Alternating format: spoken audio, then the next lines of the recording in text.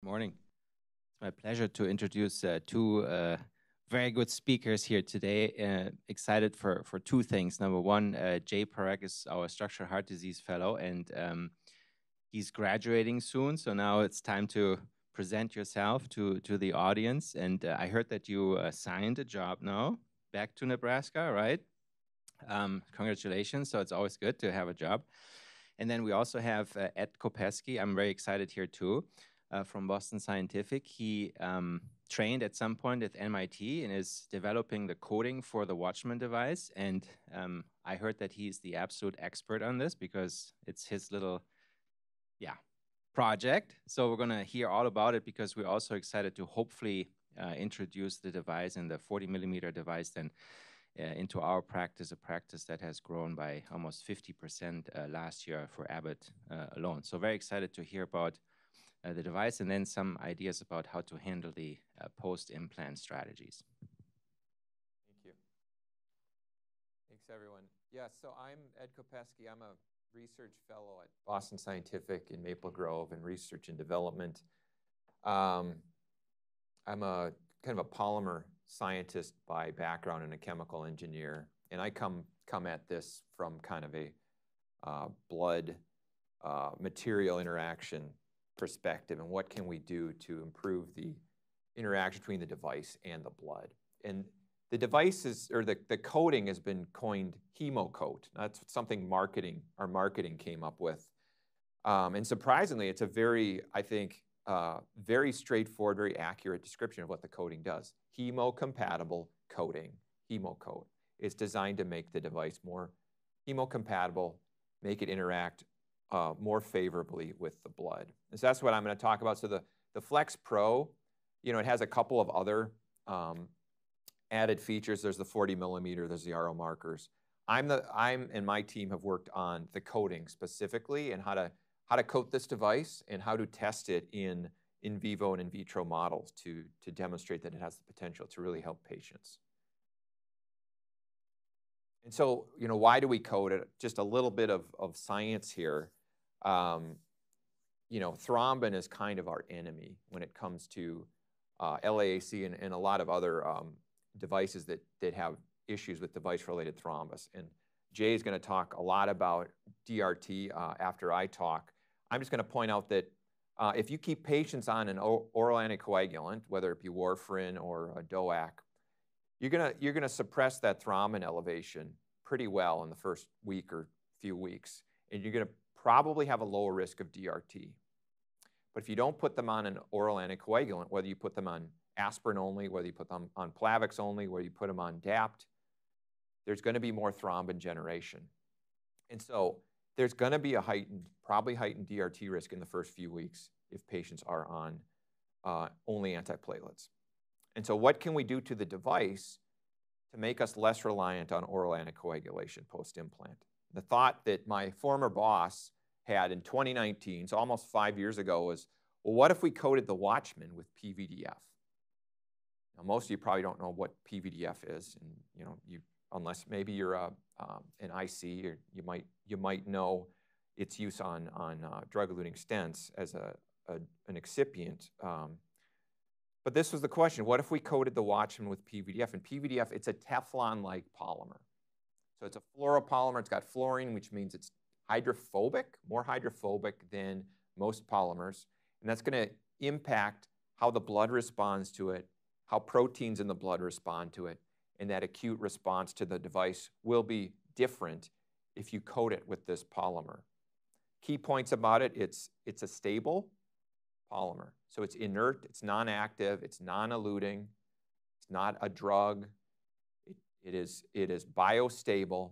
It's just more hydrophobic than your typical polymers, your typical surface. It's been established on drug-eluting stents, so like the Proma stent from Boston Scientific, the Illuvia peripheral stent, the Xience stent from Abbott. This polymer is used as it's used actually with a drug to release the drug. Here we're not using the drug. We don't have no drug in the polymer this time. We're just coating it with the polymer itself. And so really there was no data on this polymer coating without drug. all the data was on drug-eluting stents. And so there was always this drug component to interpreting what the impact of this polymer was. And so we really didn't know, is this going to be effective on the Watchman device without a drug? So there's three key steps we had to go through to develop and assess this. First was develop the coating technology.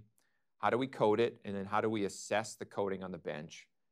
Then we get into the animal studies where we test whether it actually heals differently. And then if we see a difference in the healing, why does it heal differently at the kind of cellular level? Starting with the coating technology. So our senior fellow, Steve Kangas in Maple Grove, came up with a really elegant way to dip coat the Watchman Flex device to get this fluoropolymer coating on it. And once he'd come up with this way to coat it, he developed a blood test method to compare uncoated to coated fabric. And so the uncoated, this would be like your Watchman Flex fabric on the top row. It will develop this thrombus layer within an hour in this blood test, whereas the coated material on the bottom row will resist thrombus for a longer period of time. Now, if you let this test go for 2 hours, 3 hours, 4 hours, the bottom row will thrombose as well. But it takes longer. The response is less severe to the blood when you have the coated material. And then we tested it in human blood on actual devices for 4 hours. And the top row is the uncoated, and the bottom row is the coated. And what you see is this one is red. But if you look at the zoomed in, you have thrombus building up on the device. And here you don't really have thrombus building up. You have thrombus forming inside the device where the flow is stagnant, but it's more resistant to growing on top of the fabric. And so when you look at thrombus coverage, it's much lower with the coated device. And this is all well and good, but if you've worked in this area long enough, I've seen so many coatings that perform like this on the bench that don't actually show any benefit once you put it in an animal. Once you go in vivo. For example, we've looked at, say, heparin coatings that look even better than this on the bench, but look much, much worse than this when you put it in an animal. And so we had to, this is kind of what tells us, okay, this is worth testing, taking the next step, but it doesn't tell us whether it's actually going to make a difference. So we go to an animal study. Does it heal any differently? And so my question was, what if we implanted a very thrombogenic animal for 3 days? So this is kind of like an extended in vivo, it's like our blood loop experiment, but longer and more challenging. And so when we compare the uncoated and the coated, these are TEEs in the animals. So these are non-anticoagulated dogs. There was a lot of thrombus on the uncoated.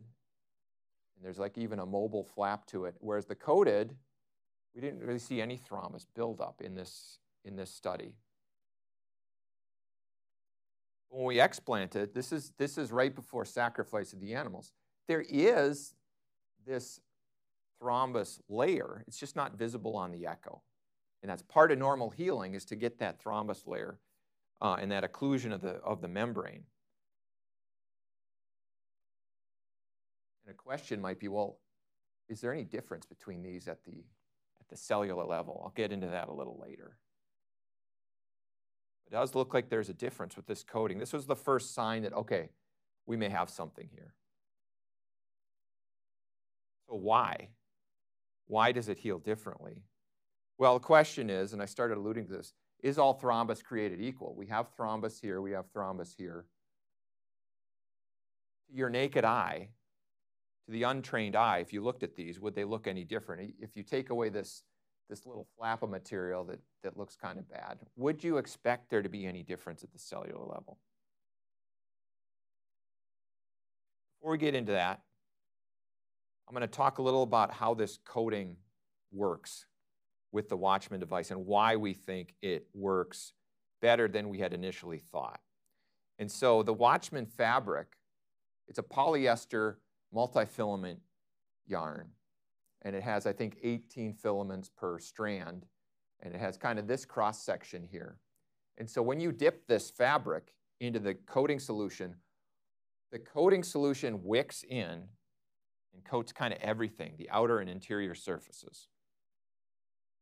And so you actually have, if you had a monofilament structure, you'd have this much surface area. With a multifilament, you have about 4 times as much surface area, which means if you don't coat it, there's 4 times as much polyester interacting with the blood. And if you do coat it, you have 4 times as much fluoropolymer interacting with the blood. This is just to show how the coating, how it wicks up. So this polyester fabric piece just was dipped, the very tip of it was dipped into this coating solution. And you can see it's already wicked up near the top of the fabric piece. So it just pulls all that coating into every surface. And this is a example of where Steve Kangas had put some fluorescent dye in the coating solution, just a very small amount. You see how that dye gets everywhere because of how that fabric pulls in the coating. So again, is all thrombus created equal? Well, this gets back to that fabric structure. If you look at the uncoated, this is a histology slice from this animal's explant. And these are these multifilament strands of Watchman fabric. And there's a lot of purple dots, a lot of inflammatory cell nuclei associated with this fabric. There's a lot going on there.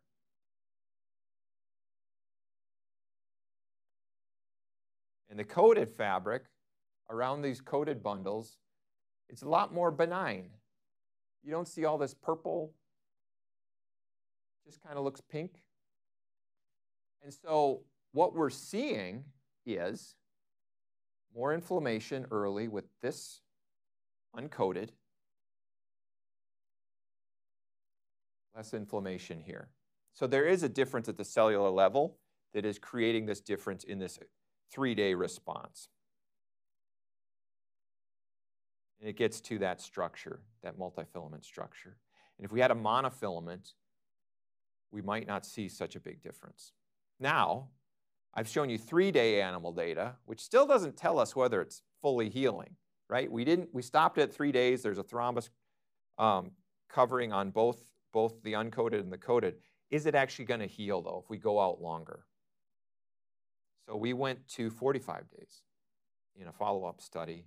We compared, we did 6 uncoated and 6 coated. And again, no antiplatelets or anticoagulants. And that's key because in our prior Watchman experience with like the Watchman Flex, we always had the animals on dual antiplatelet therapy. And DAPT is quite effective in dogs. So we always had that. We never saw any negative results with the Watchman Flex in animal studies because we always had them on DAPT. So we've gone with a very challenging animal model here. And we did TE follow-ups at 2 weeks, 4 weeks, and 6 weeks to look at how much buildup there was on the device. And then we sacrificed the animals at 45 days. And we have the 2-week TEEs, 6 uncoated on the left, 6 coated on the right. And this is at 2 weeks. And I've highlighted where there's thrombus growth. And this is something you'd never see if the animals were on DAPT. But you have a lot of thrombus at 2 weeks in the uncoated. In fact, all of them have significant thrombus growth. Whereas in the coated, there's really only one, that top middle one, that's showing what I would call anything that's beyond just a kind of a laminar surface coverage. So we go from 6 of 6 to 1 of 6 with the coating. It's a huge difference. And then what do they look like at end of life? Have they healed? That's the key question. Has the healing actually been changed? And in the uncoated, I'd say 2 of them look good. This one looks kind of okay, and then the other 3 look pretty gnarly. In the coated, they all look really good. They're all what I would call fully healed. So we're kind of 2 for 6 and 6 for 6. So at every step, this coating looks significantly better than the uncoated. Okay, you look at the blood loop testing, The 3-day dog study where you saw more thrombus and you saw the inflammation in the uncoated. And here in this chronic study, and this is the one that convinced me, that made me a believer, because I was not a believer. I didn't really believe in coatings in general. I figured you'd coat it and then you'll get a thrombus layer, and after the first few hours, everything will even out. There's potential here that we have something, and I think it gets to that structure of that fabric, all that surface area. There's so much more surface area with the Watchman device than, say, with a drug-eluting stent, where you have this metal structure with very small amount of surface area, frankly. Here, there's so much surface. There's so much more potential if you make a subtle change in the interaction between the blood and the material, that you can actually have an impact potentially. And so we've done 3-day studies. We've done 14-day. We actually did a 28-day study, a 45-day study. At every stage, the coating looks to be healing in a more controlled manner. Okay? It develops this thrombus layer, but it starts to resolve earlier and ends up fully healing. Now, this is a healthy animal model. It's important to point that out. Healthy animals, whether they be dogs or pigs, will tend to heal. They'll find a way to heal in general, and they'll find a way to heal relatively quickly. But this is certainly the best we can do, short of testing in humans, to say this has the potential to make a real difference for us. And these are animals on no oral anticoagulation and no antiplatelets.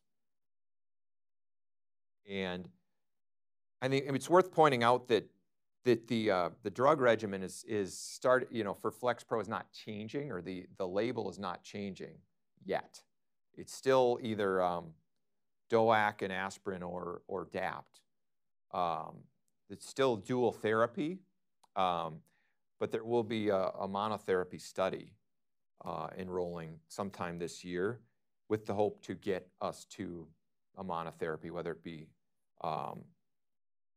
either, I don't know if it's half-dose DOAC or full-dose DOAC, or aspirin only, which would be a big win, which could really help with early bleeding, I think. But we saw better healing with the uncoated, or with the coated, I should say.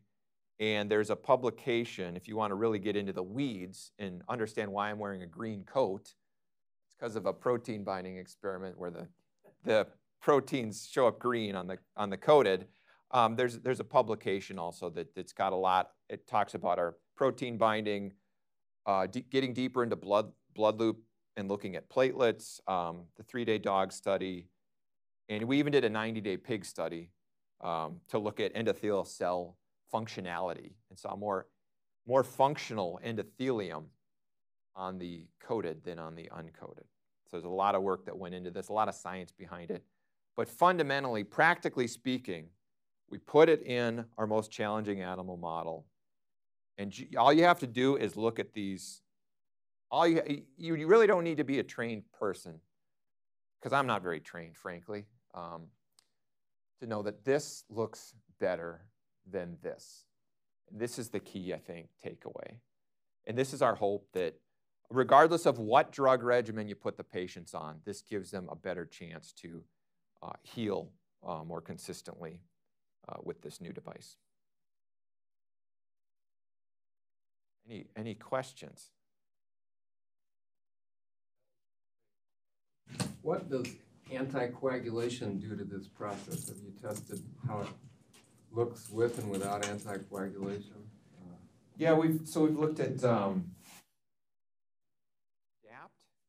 We've done so there was a GLP study that was run that we had to in conjunction with the FDA to get approval for this device. Those animals are on DAPT, and it looked similar to, I'd say the results were similar to this. Everything looked healed well, and it was tested at 45 and 90 days in that study. Everything looked good. I would also say we had a control arm in that study with Flex, and they all looked kind of like this too. So when you put the animals on DAPT, everything looks good. We also tested on a DOAC, I think it was Xarelto. And again, it looks kind of like this. We only did 3 animals in that study. And I would say there was, again, a clear effect of the Xarelto on the amount of thrombus buildup. Like we saw less thrombus buildup even than we would see in the non-anticoagulated model. So if I go back here, you know, we kind of see a little bit of this growth here, which is really not too concerning. We didn't really see any of this when we had him on Xarelto. So the Xarelto definitely had an impact, but then we looked at 45 days, the healing looked pretty similar to what we see here.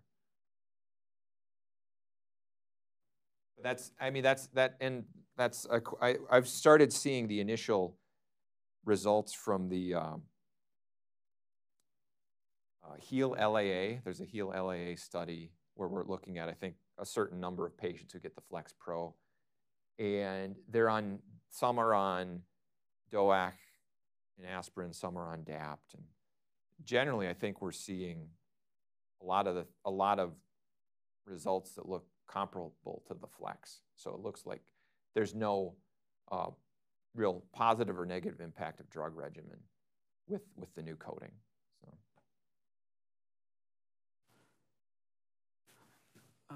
So I'll touch a little bit on DRT in my talk as well, but most of the DRTs that were found in the Watchman FLX were after 45 days. So did you have a longer term follow-up of 6 months or a year with this new coating? With the dogs?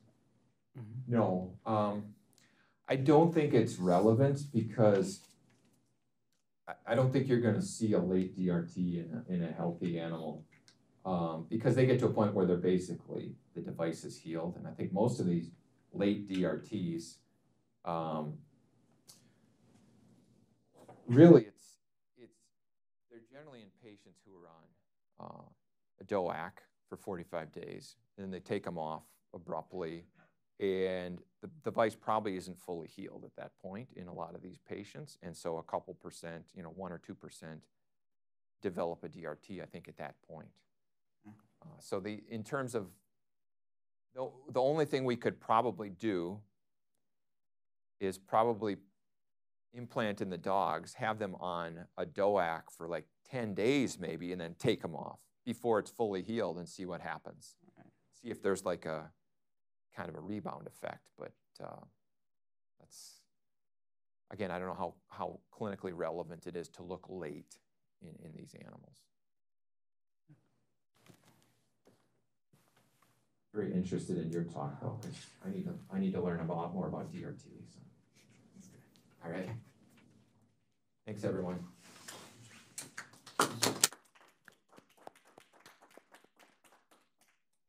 Thank you, Ed, for a great talk. My name is Jay, as Dr. Goessl mentioned. I'm going to briefly cover device-related thrombus after left atrial appendage occlusion. So why is this important? So left atrial appendage occlusion, as we know, has emerged as a significant alternative to oral anticoagulation in patients with non-valvular AFib, and the procedural volumes have gone up significantly annually all across the country. So although many studies have confirmed the safety and efficacy of left atrial appendage occlusion, certain issues do remain with the procedure. And because the volumes are going so high, and plus we are involving lower risk patients, it is very important for us to make sure that the device is safe and efficacious. DRT, or device-related thrombus, is the Achilles heel for left atrial appendage occlusion, and it continues to represent a conundrum because of the uncertainty surrounding its prediction, detection, and management. There is no unified definition of DRTs.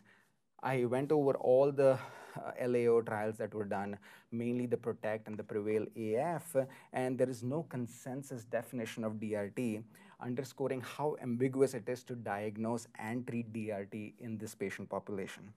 And as I mentioned earlier, accurate diagnosis of DRT is very critical to avoid the thromboembolic complications which arise because of DRT. Whereas if we overdiagnose DRT based on TE and CT, then it might lead to irrelevant intensified anticoagulation with either warfarin or a DOAC for an extended period of time with an increased risk of bleeding, because these patients are already at a significantly higher risk of bleeding to begin with. So how do we assess DRT? TEE and nowadays CT has become the primary imaging modality for pre-procedural and post-procedural follow-up for all these Watchman patients. And the main consensus came out of a retrospective study of the PROTECT AF trial, where they evaluated TEE imaging for all these Watchman patients, and an expert panel developed 5 criteria for the diagnosis of DRT on TEE, which mainly included an echo density on the left atrial aspect of the device, which was not explained by an imaging artifact, which was inconsistent with the normal healing or device incorporation, which was visible in multiple different TE projections, namely 0 degrees, 45, 90, and 135, which we usually use for our Watchman patients. The echo density was in contact with the Watchman device, and it exhibited independent motion. So this was the 5 criteria that they used for TEE assessment of DRT in the PROTECT AF trial. And moving on to CT, because we routinely do CT at MHI for our post-procedure follow-ups, and this was a unified classification which came out of a study a few years ago, and they looked at hypoattenuated thickening, which is extrapolated from our HALT studies in post-TAVR patients, and it is a similar concept. And they graded the HAT, or hypoattenuated thickening, into grade 0, which was mainly subfabric. Grade 1 was if the HAT was sessile and less than 3 millimeters, or more than 3 millimeters, but it was continuous with the LA wall, it was more laminar, and it was a smooth surface. Grade 2 was when it was sessile more than 3 millimeters and there was no continuity with the LA wall, or it had an irregular surface. And grade 3 was when it was pedunculated.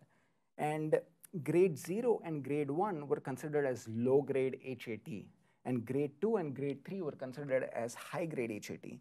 And then we wondered, which patients do we treat? Do we treat all these patients with grade 0 to grade 3 HAT, or do we restrict our treatment to grade 2 and grade 3? So there was a study which came out last year in EAJ where they looked at cardiac CT following Watchman implantation in 244 patients, and they compared the 8-week CT scans with the imaging and histopathology in canine models. And what they found was that the grade 0 and grade 1 HAT, which was mainly the subfabric and the more laminar HAT on CT, was mainly considered as low-grade HAT, and they thought that that was mostly representative of benign device healing and should not be considered as DRT and should not be treated with an extended period of anticoagulation. However, the grade 2 and grade 3 HAT was mostly representative of DRT and should warrant further clinical consideration and extension of anticoagulation to the 6th-month phase. Now, moving on to the incidence predictors and the clinical impact of DRT. So the incidence of DRT varies considerably among published studies because of the variability in the frequency and standardization of post-LAO surveillance imaging. In PROTECT AF and the PREVAIL trials, the incidence of DRT was 3.7%, which is consistent with most of the other registries, the CAP and the CAP2 registries, and also the meta-analysis which have been done, including multiple different observational and randomized control trials, and the usual incidence of DRT is around 2 to 4%. In the prospective Pinnacle FLX registry, which included the second version of the Watchman device, the DRT rate had gone down to 1.7%. And I'll go over the few differences between the first and the second generation Watchman device, which probably led to the decrease in the DRT rate. And I'm excited with the new HemoCode technology, which I think will further decrease the incidence of DRT. In a meta-analysis of 10,000 patients, which was done after a Watchman implantation in 66 studies, the pooled incidence of DRT was 3.8%, which kind of correlates with the other studies which have been done, which showed the incidence around 2 to 4%. And these are just a few differences between the first and the second generation Watchman device. And Ed has gone over extensively about the coating. And I think one of the major reasons why the Pinnacle FLX showed a decreased incidence of DRT was this polyester permeable fabric, which reduced the metal exposure with a central cove hub, which resulted in decreased incidence of DRT. Plus, the design has made the device much more safe and efficacious and results in a complete seal of the device, which results in decreased peri-device leak and eventually decreased incidence of DRT as well. And again, referring to that meta-analysis from our Mayo colleagues, which involved 66 studies, the DRT diagnosis was made at less than 90, 90 to 365 days, and more than 365 days in 42, 57, and 1% of patients respectively, which just tells us that how variable the diagnosis and the incidence of DRT is. And most of the DRTs happened after 45 days, because our standard IFU for Watchman is doing a TE at 45 days, but only 15% of the DRTs were actually diagnosed in that 45-day phase, and majority of the DRTs, which is 85%, discovered after 45 days. And in the two pivotal Watchman randomized control trials, which were the PROTECT and the PREVAIL, 29% of DRTs were actually detected on unscheduled TE examinations, which were conducted for some other reason. And despite the robust LAA surveillance protocols, so in the PROTECT and PREVAIL, they did TEs at 45 days, at 6 months, and at 1 year. And even after doing such a robust TE surveillance, there were 29% of DRTs which were diagnosed outside the surveillance protocol. This implies that even frequent routine surveillance will likely miss a non-negotiable percentage of DRTs, and highlights the challenges of determining an optimal surveillance protocol following LAO, especially in patients who are at higher risk for DRTs. And which patients are at higher risk of DRTs? So there were multiple studies looking at what are the independent predictors of DRT post-Watchman implantation. And the studies compared the different factors and grouped it into non-modifiable and modifiable predictors. And the only consistent modifiable predictor after Watchman implantation, which resulted in an increased risk of DRT, was a deep device implant. And the definition of a deep device implant was more than 10 millimeters from the pulmonary vein ridge. The non-modifiable patient factors were pretty consistent. Patients who had a history of permanent AFib, history of TIA or a stroke in the past, had some form of hypercoagulable disorder or an iatrogenic pericardial effusion. They were all non-modifiable patient factors, and the only modifiable patient factor was deep device implant. And based on this study, they came up with a DRT risk score and stratified patients into higher risk for DRTs or low risk for DRTs. And they assigned a point for renal insufficiency, for the LAO depth of implant, and permanent AFib as a single point. And they put 4 points for pericardial effusion and a hypercoagulable state. And combined, pooling all of this together, they came up with a risk score, which included a DRT risk score of more than 2, gives you a 2.1% higher risk of DRT post-implantation. So it is very crucial to identify this higher risk patient population, which probably will translate into an extended period of anticoagulation post-Watchman and more robust surveillance for these patients post-Watchman implantation. And what is the clinical impact of DRT post-Watchman? And all the studies have consistently shown that there has been a significant increase in stroke or systemic embolism in patients with DRT compared to patients who do not have DRT, which translates into an increased MACE, which is mostly attributable to a stroke and a systemic embolism risk. Just briefly touching on antithrombotic therapy post-Watchman, and most of the trials, this is just a table of showing all the major trials which have been done for Watchman, and the standard anticoagulation or antiplatelet regimen post-Watchman device is aspirin plus a DOAC or warfarin for 6 weeks, and then we'll do a TE at 6 weeks or a CT at 6 weeks, and if there is no significant peri-device leak or DRT, then we drop the DOAC or warfarin and continue aspirin plus Plavix for 6 months. And then after 6 months, we'll drop the Plavix and continue aspirin 81 milligrams indefinitely in these patients. And this is a protocol that we follow at MHI routinely. In most patients who are not at significantly high risk of bleeding and can tolerate a DOAC or warfarin for 45 days, we'll do a DOAC or warfarin plus aspirin for 45 days. Then we'll drop the DOAC or warfarin and continue aspirin Plavix for 6 months. And eventually we'll go to aspirin 81 alone. In patients who are significantly higher risk of bleeding, we will do aspirin plus Plavix for 6 months to begin with and not include a DOAC or warfarin in the regimen. And after 6 months, we'll drop the Plavix and do aspirin indefinitely. So just to give an overview of DRT post left atrial appendage occlusion, the incidence is usually around 2 to 4% within the first year post Watchman implantation, which translates into a 2 to 4-fold high risk of thromboembolism. There are different predictors for DRT, which can be grouped as modifiable and non-modifiable patient factors. The non-modifiable ones are the ones which have patients who have permanent AFib, history of TIA or stroke, renal insufficiency, hypercoagulable state, decreased EF, and the main modifiable factor was deep device implant. And we did touch upon the DRT classification based on CT, which can group patients into low-grade DRT, which is grade 0 and grade 1, and high risk of DRT, which is grade 2 and grade 3. And if we do have DRT, then we need to extend anticoagulation for a total of 6 months, repeat imaging at the 6-month phase, and if there is resolution of DRT, which most of the DRTs did resolve at 6 months in most of the trials, then we can drop the anticoagulation at the 6-month phase and then go back to aspirin alone. Thank you, and happy to take any questions.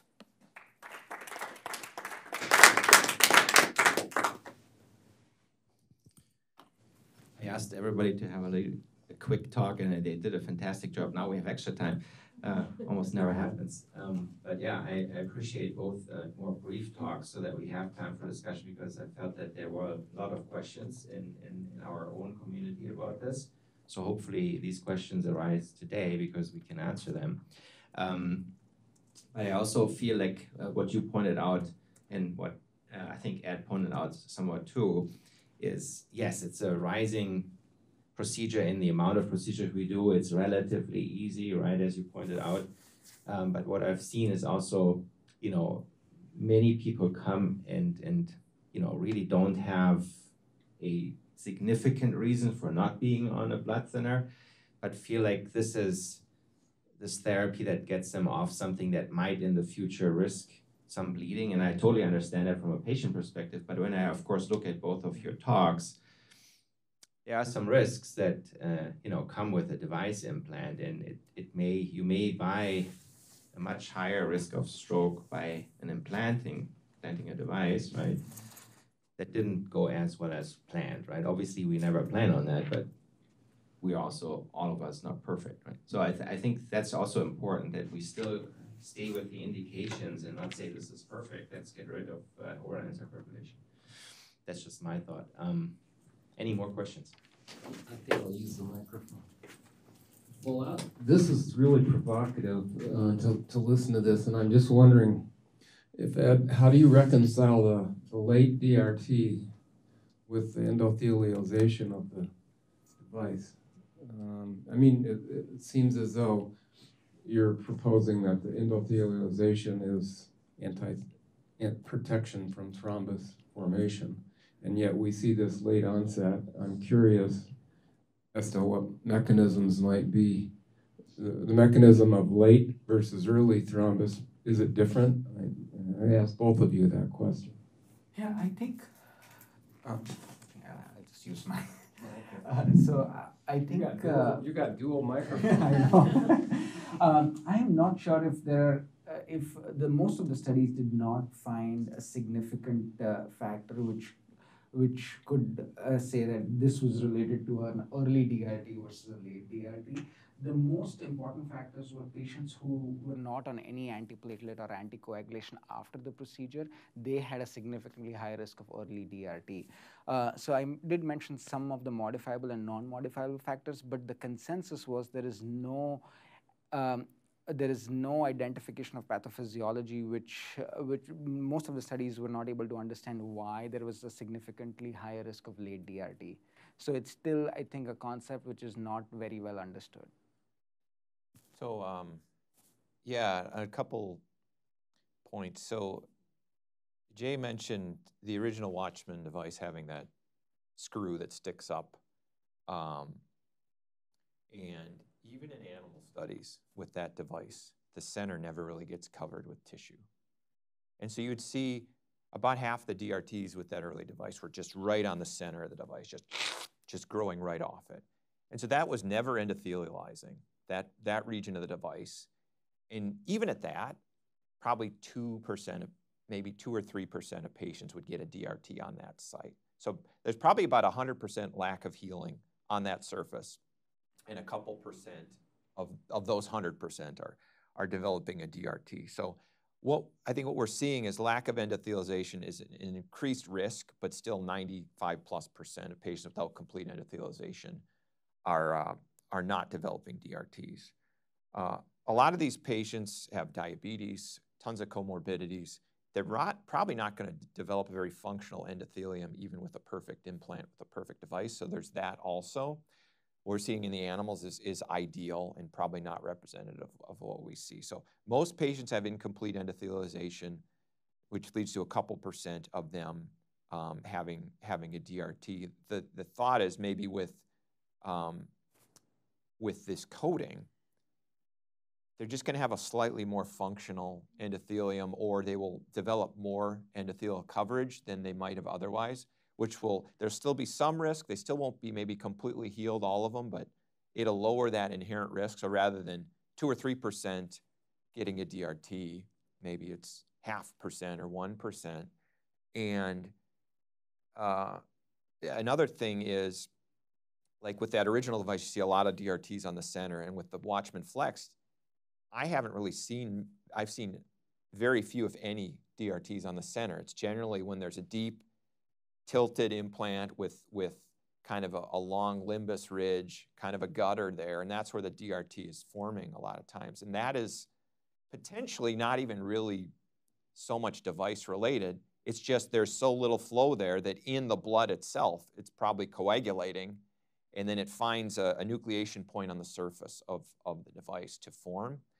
And that's where, with the new device, we should still be very careful about deep implantation. We shouldn't assume that we can implant any deeper or that it'll be any more forgiving. But at the same time, it might also lead to fewer of those DRTs in the gutter, because it's going to be harder for the thrombus to nucleate, hopefully, on the device. So I think Minneapolis Heart Institute in many device implantations, TAVR, now with Watchman, I probably forget things, but I think we're one of the very few institutions who have used our imaging capabilities and excellent researchers in that field forever, since I'm here for 8 years. So I think we've always been on the forefront of actually testing what the device looks like post-implant with CT, and not only just with the TE or something, right? So we know more about halt on a TAVR device than probably 85% of the institutions, right? We found them on any kind of implantation device. Mm-hmm. And also with Watchman, we now see things that we try to interpret in the correct way, because obviously, as both of you pointed out, not everything is completely researched yet or defined, right? But what we definitely see when patients come back, and most of the time I get at least notifications about it, is that there's such a variation in endothelialization, right? I mean, even the nicest implants sometimes don't look great after 45 days. We see it, but we don't act right now on it because we just don't have the data to say the high bleeding risk patients should stay on anticoagulation. I mean, that would be also dangerous, right? But some people look perfect, right? I mean, everything is just endothelialized and, we're super happy. So just to find out what it is, and maybe we'll never find out because people are just so different in their genetics and phenotypes, I don't know. Yes, thank you everyone so much for your talks this morning. We do have a couple virtual questions. The first comes from Dr. John Lesser and Dr. Goessl. I think you just answered most of this, but the question is, do we now use this protocol for serial CTs post-Watchman? Are they performed locally or elsewhere? And is TEE the first choice, or now just used as a substitute? Yeah, good question, and John knows the answer. But nice. Nice question. Yeah, so I would say we have 4 implanters. You know, the team is growing, and of course, everybody has preferences about it. I would say that most of us are okay with CT pre and post, but we're still kind of in discussion about, you know, is this really the best? We try to do pre-imaging with CT simply because it gives us an idea of, you know, is there something too small or too big, right? Because right now we're still a little bit limited in a too big.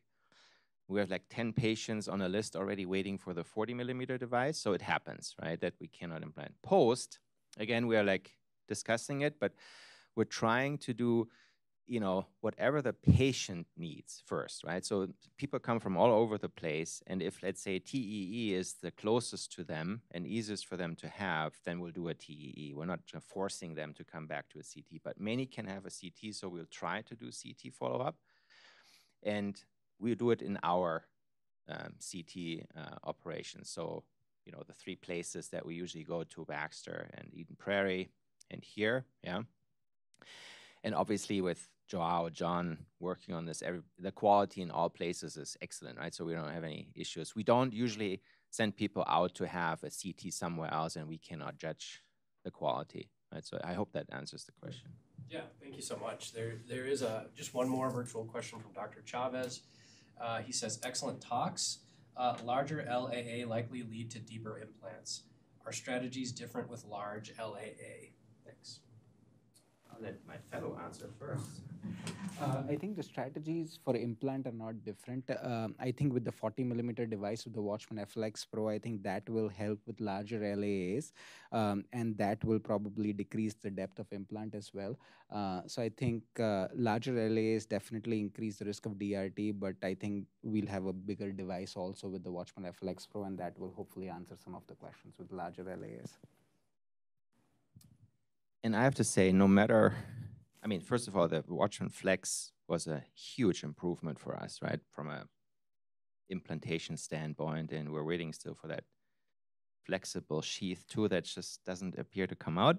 But anyway, so, but I have to say, to do a very deep implant is almost impossible in most of the patients. We're always happy that we can get as deep as we can. Right. Now, sometimes you have this huge, perfect LA, and you can go wherever you want. I mean, in our experience, and we have done now Allina wide 1,600, I think, of Watchmans, and we have done, I don't know, 500 here at Abbott Northwestern, I don't know.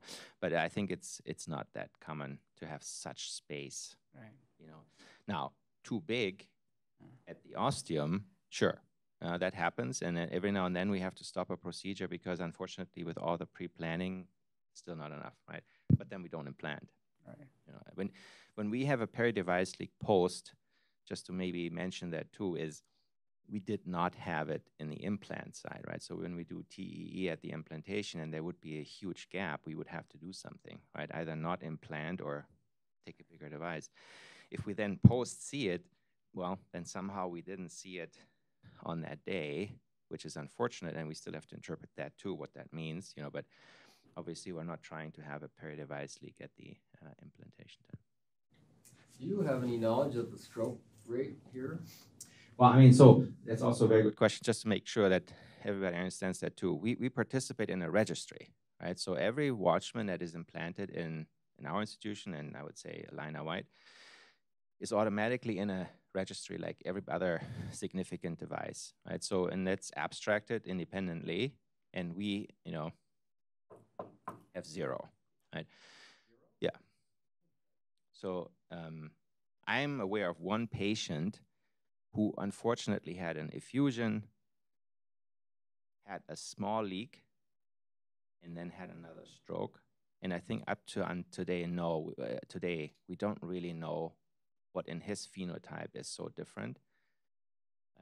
But anyway, that's what I personally remember. But otherwise, you know, we have been lucky so far, I would say. Also, you know, with diligent work, everybody involved. I mean, we have, if you think about it, it's not just the implanters, right? We have so many nurse practitioners who see the patients in post follow-up. Some of our colleagues have to do this. You know, it's a lot of work to do this. The abstractors, the nurses behind it. And I just want to applaud those folks too. You know, our team has grown so significantly, and it's not just one person, two person, 3, 4, 5. It's usually, I would say, in our group alone, you know, the 55 people who follow patients plus the the support staff. I mean, it's probably 60, 70 people that have to work, you know, in something like this. So congrats to everybody. But yeah, so far we haven't seen much of those complications. But one thing is also for sure that if we have high bleeding risk patients, no matter what we try, DAPT, and we usually DAPT is where we stop, we don't use single, it's sometimes already too much. Right? So 2 weeks later, we already get a phone call that the hemoglobin sunk again. So I think to really work on getting them off anticoagulation as soon as possible is just the goal, right? Those are the patients that's why they come to us, not because of, you know, no incidence of bleeding. They actually have a problem. Yes, so there's just 2 more virtual questions here. And speaking of anticoagulation, Dr. Vudris asks, first of all, he says, excellent presentations. The question is, a question that usually comes up is whether to routinely image CT or TEE prior to cardioversion in patients with a Watchman that have completed anticoagulation in case DRT is present. And the question is just any thoughts on that? So, just so I understand the question, so the question is is there any thoughts on imaging with a TE or CT prior to cardioversion in patients with a previous Watchman who have DRT? Mm-hmm. So usually cardioversion is not recommended at least until 30 days post-Watchman implant. And by the time patients are ready for cardioversion, usually it is recommended to get a TE and CT just to make sure there's no DRT. And then there was one study which came out of Kansas which looked at post-Watchman cardioversion, and there was no significantly increased risk of thromboembolic events post-cardioversion in these patients, but they all had a TE and CT done prior to cardioversion. And Dr. Sengupta and his fellow are working right now on, you know, over 1,000 patients that we have to develop really protocol, because it was brought up by one of our partners recently to, well, how do we really do this for everybody? And I think we still have to work on that. I think, you know, we can't predict that everybody has no DRT, but, you know, if they have that DRT, does it matter if you shock them? I think that's always the question, right? And is every DRT a DRT, or is it the ingrowth that we have seen now? I think there's so many questions, but that's why we have, you know, the Center of Excellence to look into that question, and then hopefully we come up with a question. But yeah, it's of course also important, right? Because it's, you know, we can save a lot by not doing the TEE and just do the cardioversion. It would be ideal if we had a result that would show that would save a lot of staffing and scheduling. Thank you. Oh my God. So there's one final virtual question, and it's a 2-parter from Dr. Murad. And the question is the rate of healing size dependent? That's the first part. Yeah.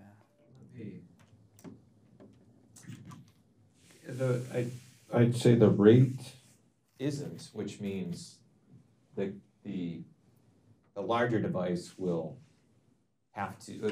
should take a little longer, because the healing will, and you can see in some of those animal study images at like the earlier time points, you start to see that whitish endothelial tissue grow in from the edges towards the center. So the larger the diameter, the longer it will take to get to the center. That's how it happens in animals. We assume it happens that way in humans too. So in theory, it would take longer. So a 20 millimeter versus a 40 millimeter, you would presumably take twice as long, assuming everything comes from the edges. So, but there hasn't been, as far as I've seen, much association between device size and DRT rates. It's minimal at best difference, and generally not a big predictor of DRT.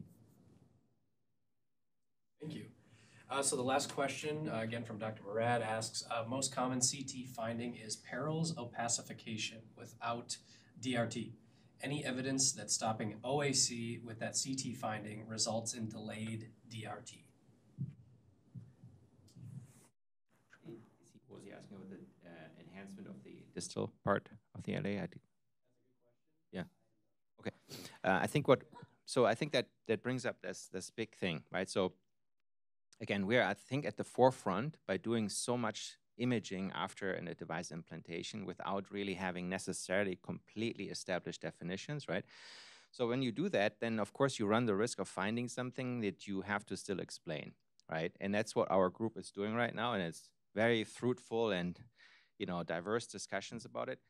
Our interpretation is simply if the endothelialization is not perfect, which in many patients it won't, right? At 45 days when we do the CT, then obviously there will be flow through the device and you will see the opacification. Now that by itself should not be a reason for changing your therapy because you find something that nobody has found before. Nevertheless, the trials haven't been done that way, right? So then we would have to do a trial and say, depending on CT findings, this is how our anticoagulation protocol is. And if we ever could participate in a trial, we would. But I think we don't know that yet. So that's something we probably, I think I would say as a group have decided not to take as a significant finding, just because that's clear that that's going to happen. The peripervious leak, I think he asked that question too. That's also a big question, right? Because sometimes on CT we have much more detail than we have on TEE, and that's what I indicated before. You might think you had a perfect implantation on TEE during the procedure, comes back 45 days and there's a little leak that you didn't see on TEE because you sliced through whatever, 3 views, right? Again, we take it as done by the trials, 5 or less, we still continue with the protocol. If it's much more than that, which, you know, again, luckily it doesn't happen very often, we have to decide if we have options of coiling or any other, or continuation of anticoagulation. That's how we take it right now. But again, even in that part of peripervious release, I think Dr. Cheng, Dr. Cavalcante, every imager, we're still looking into that too. What does that really mean, right? And how do we interpret that correctly also? It's just not super easy to incorporate CT right now as it wasn't really done in the studies, you know.